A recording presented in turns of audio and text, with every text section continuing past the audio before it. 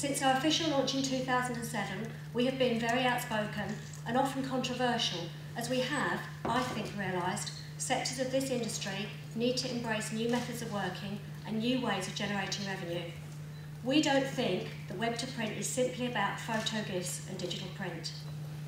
We wanted to offer a tool that printers could really use, and we chose the internet because that provided scalable and future-proof foundations for our systems. So we chose the SaaS model, software as a service. Our offerings are Mac and PC compatible and work in any modern internet browser. The internet allows any product to be ordered in a simple way, and RedTie's web-to-print solutions are no different. They enable the simplified ordering of commodity or personalised print and much more.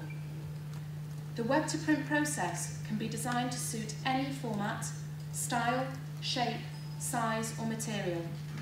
And what RedTie does well is to help a printer capture that data and realise this into a profitable job.